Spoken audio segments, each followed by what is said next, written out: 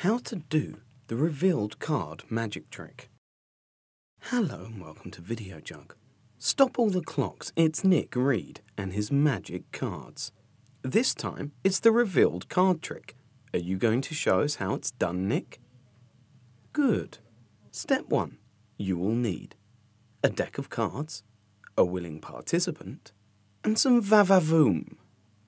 Step 2. The trick. Tell her to relax and to think of a number between 1 and 13. She's thinking of a 5. Hand the deck to your participant. Now get them to deal that number of cards face down onto the table and look at the last card they deal before placing that down as well. In this case, the King of Hearts. Now ask them to pile the cards on top of the deck. Tell them to cut the deck. Continue with the trick by going through the deck and drawing out 2 cards and placing these face down on the table. Now ask your participant to select a card from the 2 on the table. Discard the one they don't select and turn over the one they do to reveal the number they originally thought of. Turn over the top card to reveal that it is their chosen card. That's why this trick's called the revealed card. Get it now? Good. Step 3. How it's done.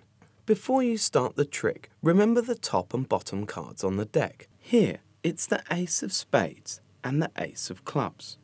These are your key cards. Hand the deck to your participant. When they count out the cards, they are unwittingly setting up the trick. Allow them to do this. When they replace the cards onto the top and cut the deck, everything is in place.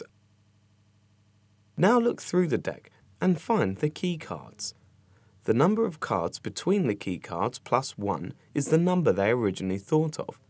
The card next to the first key card is the chosen card. Slip the chosen card on top of the deck. Deal out 2 cards which both have the value of the number of the cards she dealt. In this case, it's the 5 because she dealt down 5 cards at the start.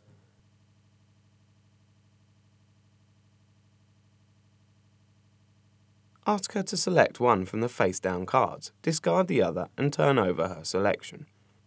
Magically, it's the number she was thinking of all along. Now turn over the top card on the deck to reveal it's her chosen card. It couldn't be more simple. Nick Reed, Wizard.